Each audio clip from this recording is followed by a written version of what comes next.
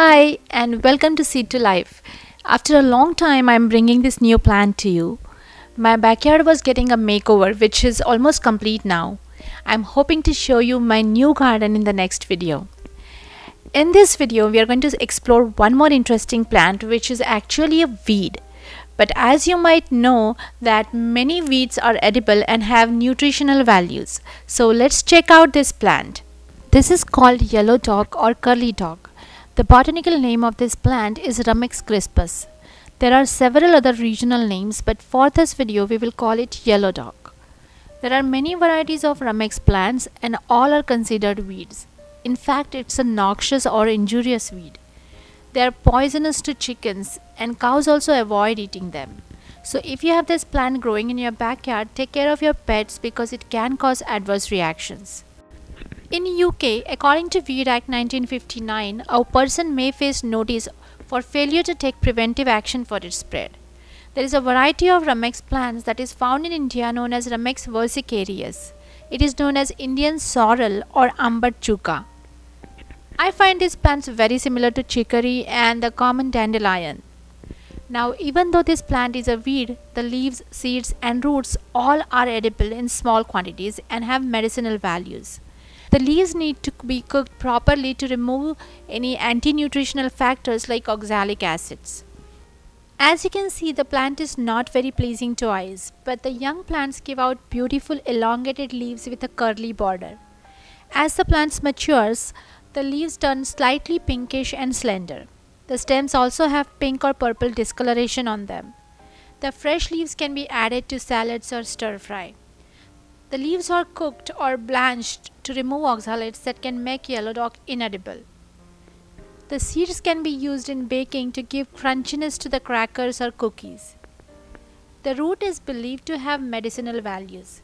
As a herbal medicine, extracts from these plants are used to treat jaundice, skin diseases, bacterial and fungal infections, and sore throat. The plant is a good source of fibers and has a laxative effect. Yellow dock is believed to improve iron absorption and hence it is used to treat anemia. This plant grows in almost all continents and used in various herbal remedies worldwide for centuries or possibly for thousands of years. So like I always mention while discussing the herbal remedies, anything in excess is poisonous. Yellow dock should be eaten in moderation to avoid any toxicity. Also, people with kidney problems should avoid consuming dock plants as high oxalic acid content of this plant can irritate the urinary tract and cause kidney stones. This is true for many green vegetables. Unlike synthetically made medicines, it is hard to pick only good parts from the herbal medicines, and that is the reason they also can cause negative reactions. Also, depending on where the plant is grown, the nutrient composition varies. So, plants grown in the polluted areas can cause more harm than good as food or medicine. Coming on to the growing part. Last spring, I started my plants in starter pots and then I moved the young seedlings to a big container. Growing from seeds is the only way to grow Rumex plants. I remember the seller clearly emphasized the weedy nature of this plant on the seed packet, so I wanted to keep them contained. As it is, I have several vegetables and flowers that grow wild in my backyard and take over the plants that can't compete with them. Seeds germinate quickly within a week. Yellow dock is pretty hardy and tolerates both cold and hot temperatures well. They are perennials and can survive for several years because of their hardiness. Though these plants sustain even during freeze, they grow healthy broad leaves at temperatures between 70 to 80 degrees Fahrenheit or around 26 degrees Celsius. During winter, the growth slows down considerably. The leaves turn slightly reddish in color and smaller.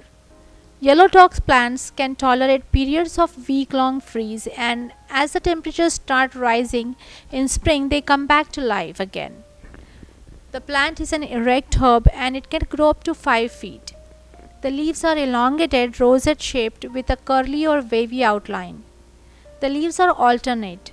They are about 3 to 12 inches long. From the center of the leaves arrangement grows an erect stem. As spring starts, the flower stalk starts rising up holding clusters of tiny flowers. There are no separate male and female plants or flowers. Both bisexual and female flowers develop on the same plants. Seeds are small triangular achenes, that is, they are simple types of fruits where the fruits do not open to release seeds. Each of this tiny fruit is like an individually wrapped seed. You can see here each of these plants have hundreds of seeds developing on them, and this overwhelming number of seeds is responsible for invasive nature of these plants. Dog plants have taproots that grow deep into the soil. As the plants mature, the roots grow thicker. Yellow dog attracts a variety of insects and pests. You can see since it has started raining, my plants, especially the blooms, are covered with aphids. Even the leaves have a fungal disease. I am now going to take out these plants to avoid spreading the seeds to neighboring area. I was growing these plants only out of curiosity and for the purpose of this video. I hope you liked the video. A big thanks for watching my videos. Subscribe and click the bell icon to stay connected. Social media links are posted in the description box. Feel free to reach out to me with your comments, suggestions, and don't forget to share my videos if you like them. Thank you again. See you soon.